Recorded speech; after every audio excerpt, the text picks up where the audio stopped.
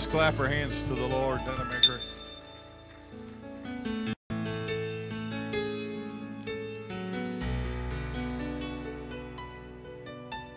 I agree with Marty in that Sunday was a very, very powerful service, but every Sunday lately has been, and we just need to continue moving in that direction.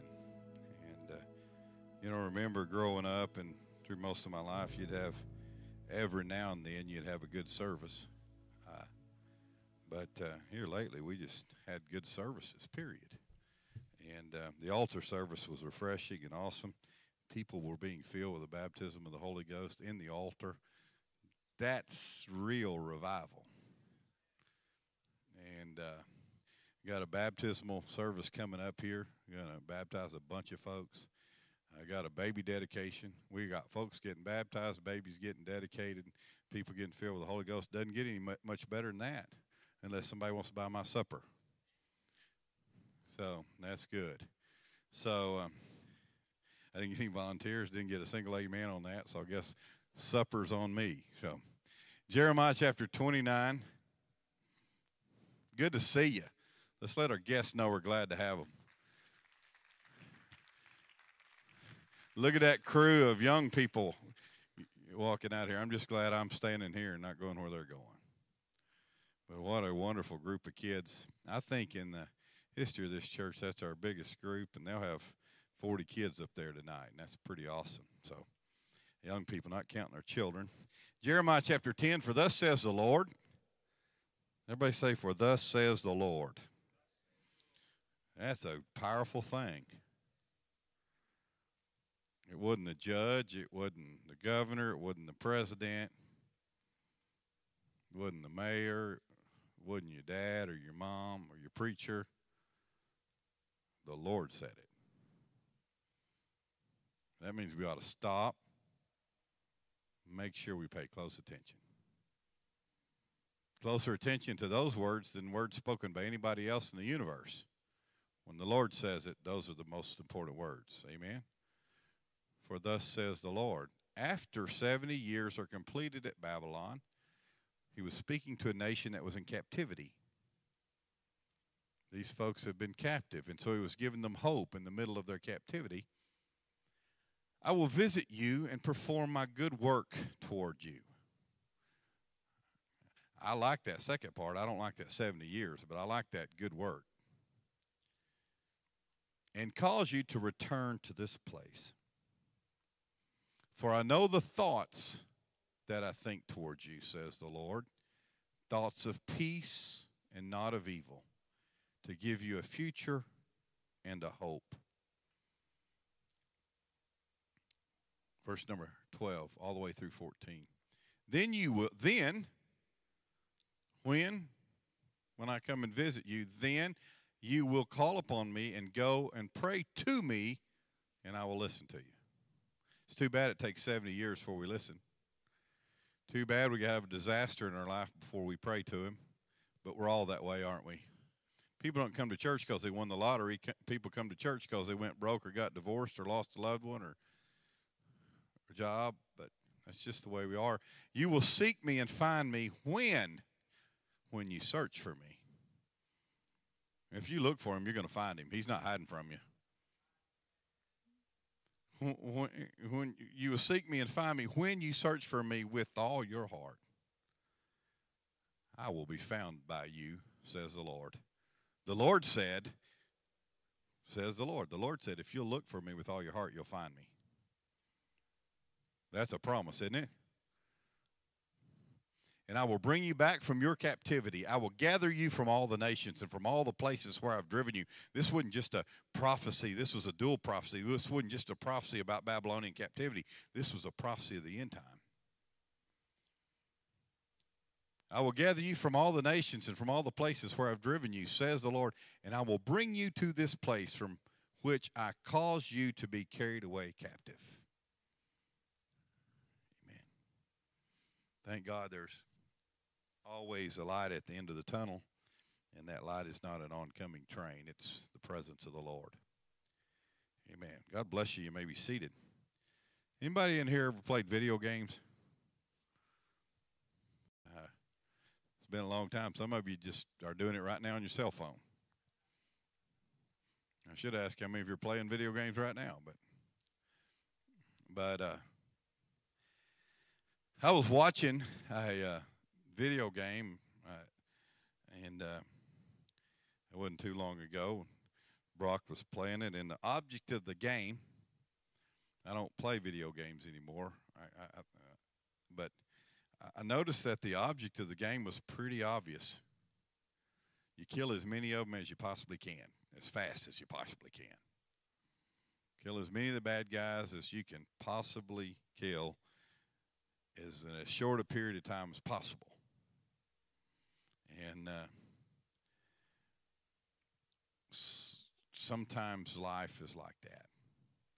Sometimes we think life is defeating as many of the opposition as we can, as quickly as we can.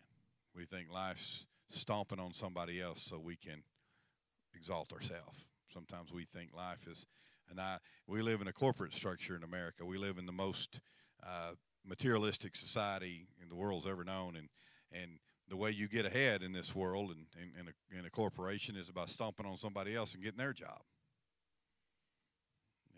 And we live in that dog eat dog, let the big dog eat kind of world. And I had a little golden retriever, and she weighed about 50 pounds, 40 or 50 pounds, and I had a big old bull mastiff, and he weighed 150 plus, 160 pounds, and she would growl at him once in a while when we poured the food in the bowl.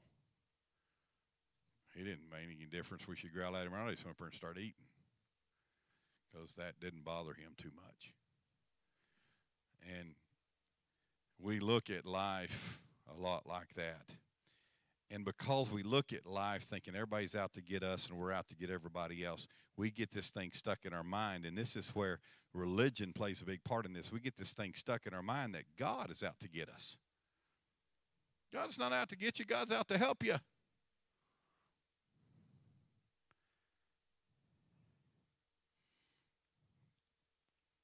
Romans chapter 8 and verse number 28 is a shocking scripture. And we know. And the problem is we don't know. Whoever wrote that, they knew. Paul knew, and the folks with Paul knew, but we don't know. Leave that scripture up for just a while, Tim. We know what? We know that all things work together for good to those who love God, to those who are called according to his purpose. Now, I've heard this preached wrong all my life. It didn't say that all things are good. It says that all things work together for good. I was talking to my office a little bit ago about, and I preached a sermon about it a long time ago. If I was to hand you a teaspoonful of salt, and say, boy, do you like salt? Well, so I like salt, but I don't like it like that. Do you like baking powder? How about a big old cup full of baking powder or some Martha White flour? How about 2 cups of flour? You want to eat some? How about any of that sound good? Doesn't sound very good. Does anybody like buttermilk? You're weird if you do. I like buttermilk with cornbread crushed up in it, but I'm not much of a buttermilk drinker. But you take salt and flour and baking soda and buttermilk, and you give it to my granny, and she'd make the best biscuits. She'd have the white smell, and you couldn't wait to eat them because she mixed things that by themselves weren't real good, but you mix those things together, and you couldn't beat it. And it makes my mouth water right now just thinking about it. Yeah.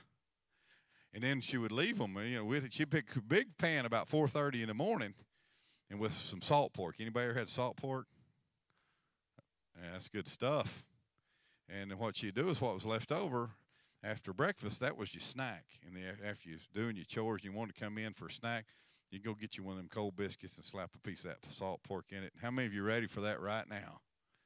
Yeah, that's good stuff. But those things made life good.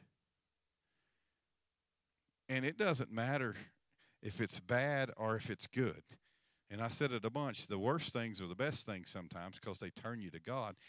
in the recipe of life, all things, the things that taste bad and the things that taste good, mix together.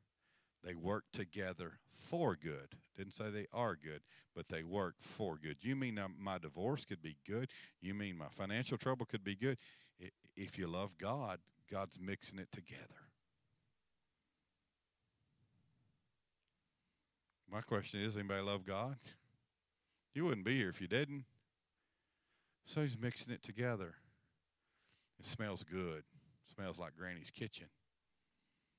And that's, you just got to understand, he's still working on me. I'm not what I ought to be, but thank God I'm not what I used to be. And all things are working together for good, and life is not a Nintendo game. All things. Amen. What the Bible is it's not God attacking man, it's God supporting man. It's not God telling you the do's and don'ts. The Bible's not a book of do's and don'ts. It's a love story. Because if you love, then you just automatically do some things out of love that you wouldn't do normally. The Bible's a love letter written in blood. Come on now. I love you so much, I dipped my pen in my own blood and wrote this to you.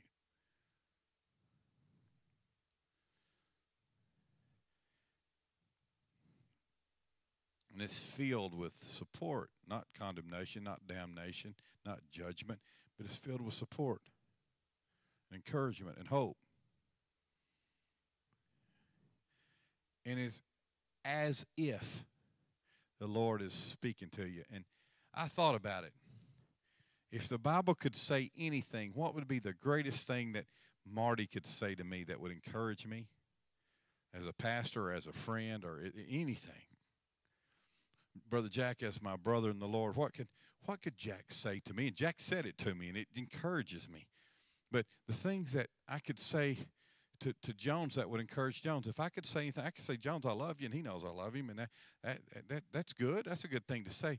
But what I could say to Jones is Jones, I believe in you. The greatest words that I could say to a friend is, I believe in you. And what the Bible is saying is, and what the Lord's saying to us, hey, you make some mistakes, but in the end, it's going to work for good. I believe in you. Everything's going to be all right. And it's encouraging to me. The Lord believed in me enough to die for me when I was still stuck in my trespasses and my sins. And I really think God believes in us. I think he has confidence. I think God has more faith in us than we have in us. What do you think? I know the plans I have for you.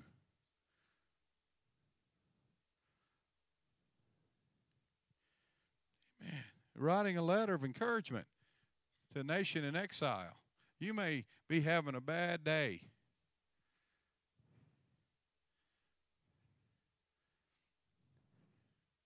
And I never understood what it meant to pick low cotton until my kid's grandmother told me about. That's what she had when she was a kid. She had this long 20-foot sack she drug behind her, and you picked the cotton off the top of the plant. That was easy. Said, but the hardest job was bending over, and it wasn't as good, and it was harder to get. And I used to hear them saying, well, I've been picking low cotton. That means I've had a bad day. I never understood what that meant until they explained that to me. But you may be picking low cotton, but he believes in you.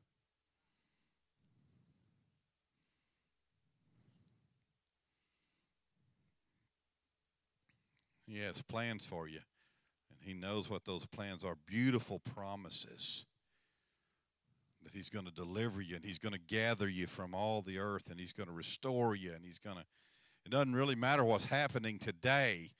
The picture's bigger than that. The recipe's better than that. It's not just a spoonful of salt. It's going to be all right. Matthew chapter 5, and I'm going to read quickly and the whole a little bit. I got time, so I want to. This is a little bit of a Bible study, so I want to read it. And seeing the multitudes, he went up on a mountain, and when he was seated, his disciples came to him. Then he opened his mouth and taught them. Blessed are the poor in spirit, for theirs is the kingdom. Listen to these words. He's greatest sermon ever preached. Blessed are those who mourn, for they shall be comforted. Blessed are the meek, for they shall inherit the earth. Blessed are those who hunger and thirst for righteousness, for they shall be filled. Isn't that just a treasure trove? Blessed are the merciful, for they shall obtain mercy. Blessed are the pure in heart, for they shall see God. Blessed are the peacemakers, for they shall be called sons of God. Blessed are those who are persecuted for righteousness' sake, for theirs is the kingdom of heaven. Blessed are you when they revile and persecute you and say all kinds of evil against you falsely for my sake. Rejoice and be exceeding glad. Well, he said, when everybody's picking on you, you ought to be happy about that. Is that what that says? When everybody's persecuting you and talking about you and telling and accusing, rejoice and be exceeding glad, for great is your reward in heaven. For so they persecuted the prophets who were before you. You are the salt of the earth. Stop right here. But if the salt loses its flavor, what good is salt if it don't taste like salt? What is salt? Salt is a preservative. What good is salt if it's not salt? How should it be seasoned? And if then good for nothing but to be thrown out and trampled underfoot by men? Verse 14. You are the light of the world. A city that is set on a hill cannot be hidden. Nor do they light a lamp and put it under a basket. This little light of mine, this is my third service in a row to sing. Remember what we do when we kiss shine all over Arkansas? I'm going to let it shine. I ain't going to let the devil blow it out. I'm going to let it shine. Y'all want to stand up and do that? And then we can do Father Abraham too. Tanya, would you come lead us to Father Abraham? I'm just kidding. No, they light a lamp and put it under a basket, but on a lampstand. Why would you light a lamp and put it under a basket? Why would you do that? There's no reason. You light a lamp and you put it on a lampstand, and it gives light to all that are in the house. Let your light so shine before men that they may see your good works and glorify your Father in heaven. What was he really saying to his disciples? He was sitting on a hillside speaking to his disciples. What was he really saying to them? He's really saying, I believe in you. This is who you are. You're the salt. You're the light. Don't lose your savor. Don't put your light under a bushel. I trust you to carry my message into the world. I believe in you. He would have never left if he hadn't believed in somebody.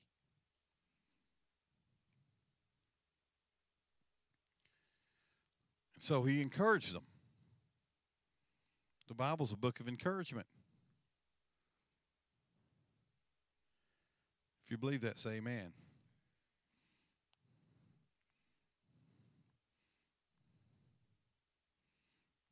You can make a difference. You can preserve. You can brighten. You can savor. You can give flavor to a dull, boring world. You only go to so many parties and have so much fun before you got to try to find something else. There's a part of us that only Jesus can satisfy.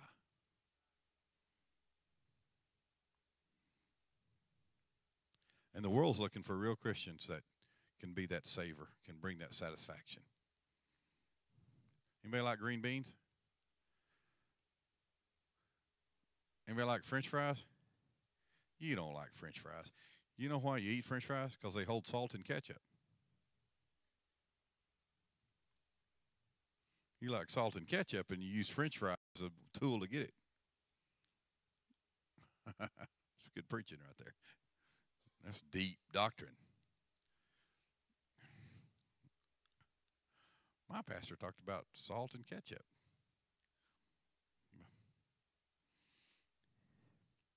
You can make a difference. We can make a difference. You can make a difference. And can I bring it on down a little bit? We better make a difference.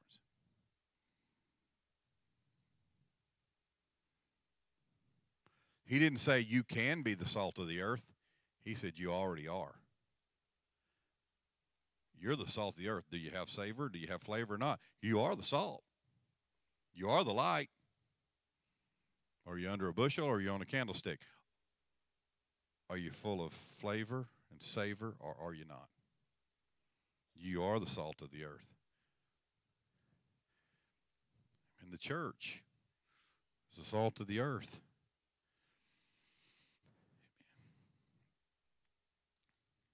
You already are the light of the world. Without you, the world's going to be in darkness. That's what he's telling them. I'm going to go away, and without you, the world's going to be a dark place. God help us. God help us accept our responsibilities and receive the encouragement the Lord's offering us out of his word. There's, the least favorite word in the world. The greatest words in the world are, I believe in you. But I think the word I've been asked not to use more than any other word, whether it's in a wedding ceremony or in church, is obedience. You can't imagine how many future wives have said, don't say that part about obey your husband. I'll say whatever you want me to say, but I feel sorry for him. I can say, husbands, obey your wife if you want me to. I'm just going to read out of the Bible. Oh, actually, I wouldn't do that, but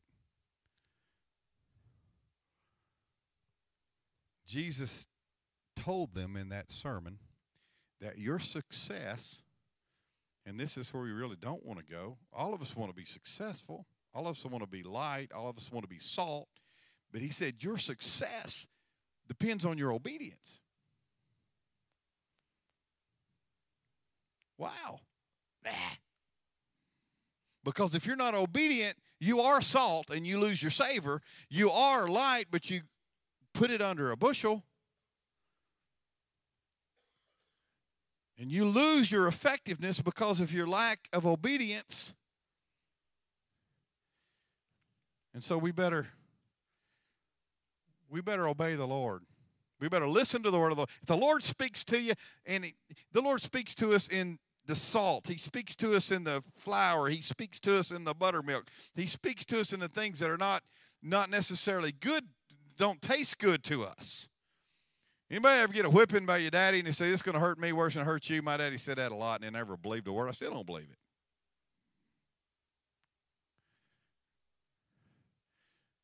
Because those whippings hurt. Mama's whippings didn't hurt. Until the plastic came off the fly swatter and she swung at me with that little metal strap. That hurt some.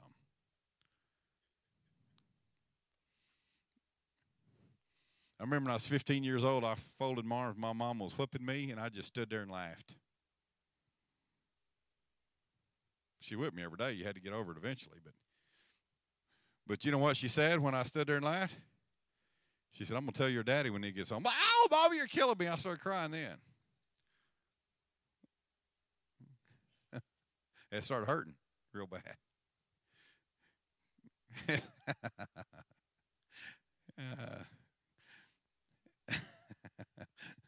But that wasn't good for me. But it worked together for good for me. Nobody wants to get told what to do, and nobody wants to be obedient. But when we are corrected and when we are told and it works for good. And for us to carry out the commission of the Lord, we're going to have to be obedient. We're going to have to listen to him. We're going to have to obey him. And by doing that, he puts his confidence and his trust and his faith in us to accomplish his will in the earth. He isn't here. He sent back his ghost, his spirit to live in our hearts. We are his hands. We are his feet. He's got confidence. He believes in us to get the job done. He believes in us a lot of times more than we believe in us. Scripture, Hebrews chapter 13. Just a little promise. Let your conduct be without covetousness. Be content with such things you have. For he himself has said, I will never leave you nor forsake you. He said, he didn't say I'm going to leave you when you're bad and I'm going to be with you when you're good. He said, I'm never going to leave you or forsake you. Because when you need me, when you're ready to repent, when you're ready to turn around, when you're ready to change your ways, I'm never left. I'm still there waiting.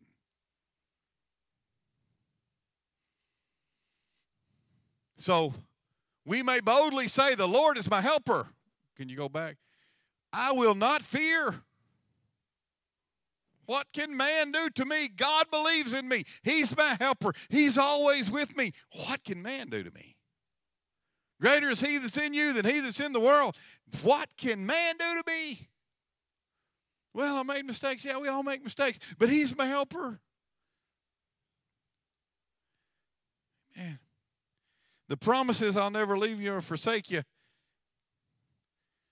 And what is our right? 2 Corinthians chapter 1 verse 20 speaks to our right to receive that. For all the promises in him are yes, and in him amen, to the glory of God through us. It is our right to receive his promise. He didn't base that promise on you or how good or how bad you did. He based that promise on that man that hung on the tree and how good or how bad he did. And the way I see it, he did pretty good. That is a promise you can lay claim on no matter what. Put that scripture back up, Tim. I'm sorry. The promises of God are yes and amen. Can I have that promise? Yes. Can I have that promise? As Brother Jack says, amen.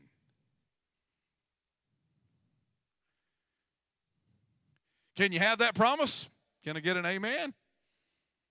You ever read something in the book? You ever heard something preached from the pulpit? Say, I want that for me.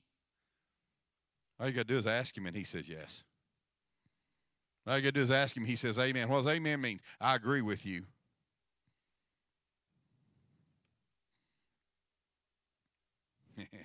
So when you say something, God says amen. I believe God's saying amen in this sermon tonight. Man. The promise, I'll never leave you, forsake you. Let's talk about it just for a second. I'll be done, and you'll be out early tonight.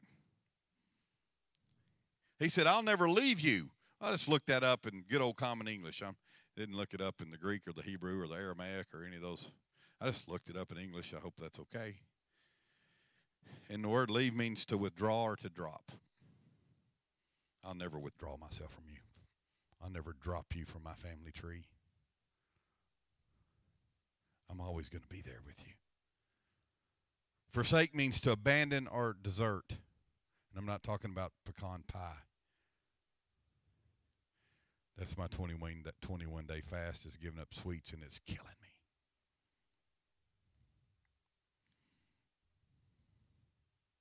Regina's giving up chocolate. Somebody was giving up Facebook. That would be hard for me. AJ's giving up Facebook. Yeah, that's who it was. And then some of you, I don't want you to raise your hand, but if you went on that 24-hour complete fast, what a blessing.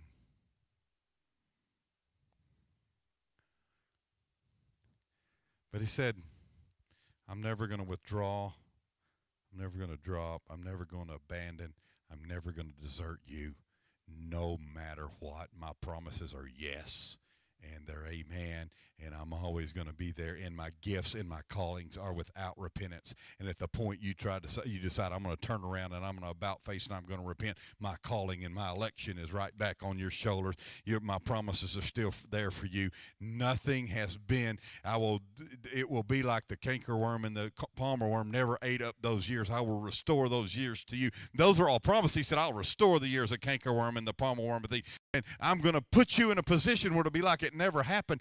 God said, those are promises. And he said, those are yes promises and amen promises. But those promises are based on my obedience. He's not going to bless me so I can be a problem. He's not going to bless me so I can hurt somebody. He's going to bless me so I can bless somebody. He believes in us, but we've got to obey him in order for him to work through us and with us. I'm so glad that he believes in us, and I'm so glad that he puts his confidence in us, and I'm so glad that he has not withdrawn himself from me, because there's been times when at my own I made mistakes, and they were my fault, and there wasn't any denying it, and people withdrew from me.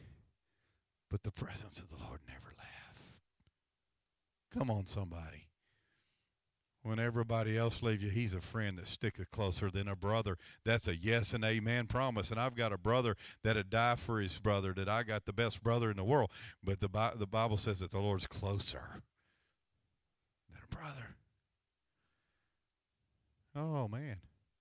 I like those kind of promises, don't you? Those I believe in you kind of promises. When somebody believes in you, you can take on the world. Amen. You can fight a grizzly bear. Pardon the pun. Mike's not here tonight, but his wife is, so tell him I talked about bears again tonight. Okay. He killed a bear Saturday, I think. So, but you can take on the world when somebody believes in you. And the whole world can abandon you and withdraw themselves from you, but Jesus says, I believe in you. So much that I wrote you a love letter in blood. I believe in you. Well, I don't even know if I believe in myself. That doesn't matter. Somebody better than you, higher than you, that created you believes in you. Somebody that breathed in you the breath. He believes in you. I still believe in you.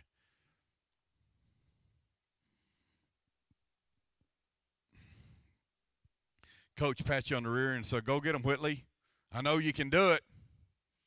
Or he can grab you by your shirt and say, don't you go out there and mess up, and you went out there scared. But if he patted you on the rump and said, go do it, and you let him away. Coach, trust me. Coach believes me. Give me the ball.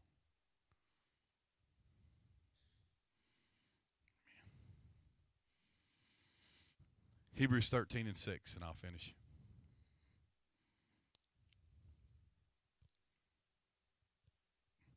I didn't give him that one, I can tell. Hebrews 13:6. So we may boldly say, the Lord is my helper. My best James Earl Jones voice, which was still pretty terrible.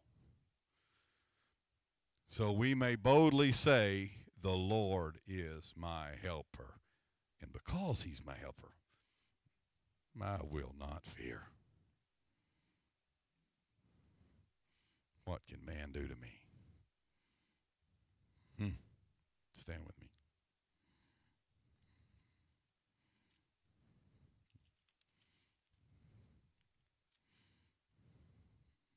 Some of you here tonight, it's your first time. Some of you have been here for 16 years.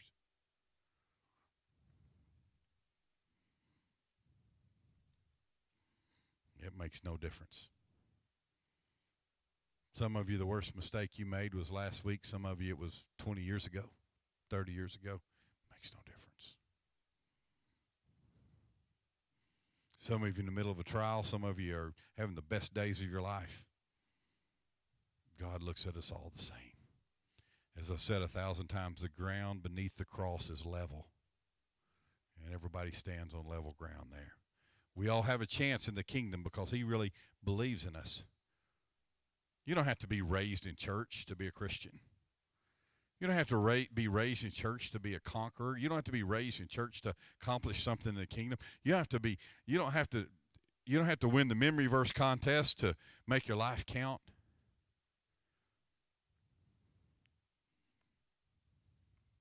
This is our day. This is the finest opportunity the church has ever had. If we don't accomplish it, then it's our fault. And we could preach like that, but the truth is God believes in us and he thinks we can. He put us in this central position, in this amazing community we live in, and he put us in this position for a reason. Because he believes in us. Let's get to work. Let's get her done. Amen. You glad you came to church tonight? Let's raise our hands and worship the Lord together. Lord, I love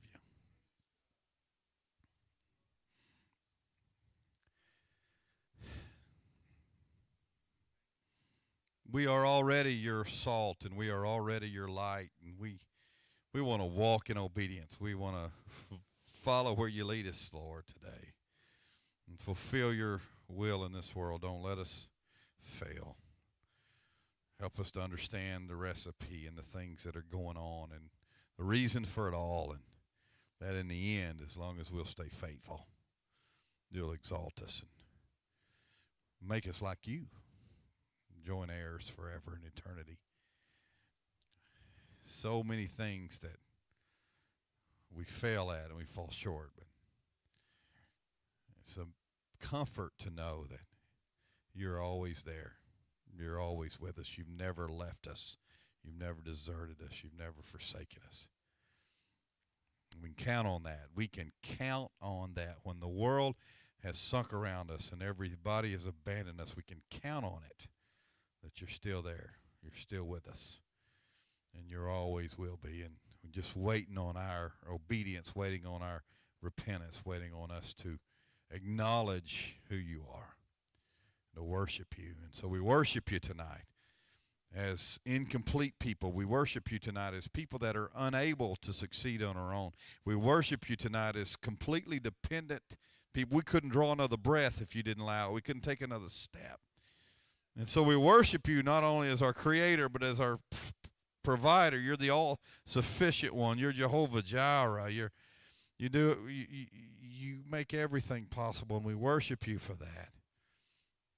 We understand the calling and responsibility you've laid on our shoulders, and accept that. We breathe your air. We want to fulfill your will. Help us and forgive us of our sins. Search us. Come on, somebody, let's pray tonight. Don't just listen to me pray. Would you pray, Lord, forgive me, help me, use me, make me what you want me to be. Lead me. Hallelujah. I love you, Lord. If you love him, say amen real loud. I think he just said amen right back to you. I think I just heard him say amen to you. I think I heard him just say yes to you. Could we just give him a little bit of wonderful praise here tonight? Come on. Hallelujah. Hallelujah.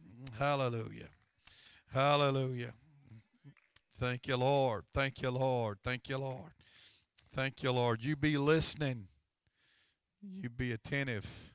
He's trying to talk to you. He wants to use you. You be listening. So good to have you on Wednesday night. Good to have our new friends here tonight. Amen.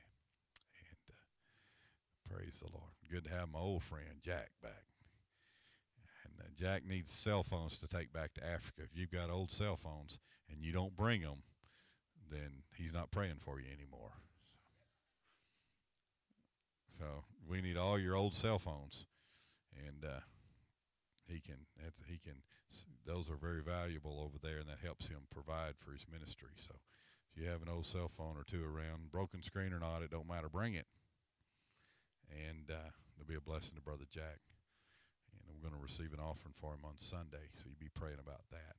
And we pledged a lot of money to him this year. We're going to send him back to Africa be a blessing to him. So excited about all that. I just want to be a part of the kingdom, whether it's in Ghana, Africa, or if it's in Bryan, Arkansas. I just want to be part of the kingdom. And if you're interested in baptism, you need to see me. If you're interested in attending a class on Sunday in my office about that, we had a wonderful class this past Sunday. You let me know. Just a lot of exciting things. You're interested in ministry and getting more involved, this is the time to do it. If you're so involved you can't find time for anything else to do, we can still give you some more to do. So it's time to get busy for the kingdom. I'm glad I came to church tonight. The offering basket is in the back if you'd like to give tonight. We respectfully request that our guests don't give. We're just glad you're here, but this is for our members to give and tithe. We thank you for being here. God bless you. We'll see you on Sunday morning, and bring somebody to church with you.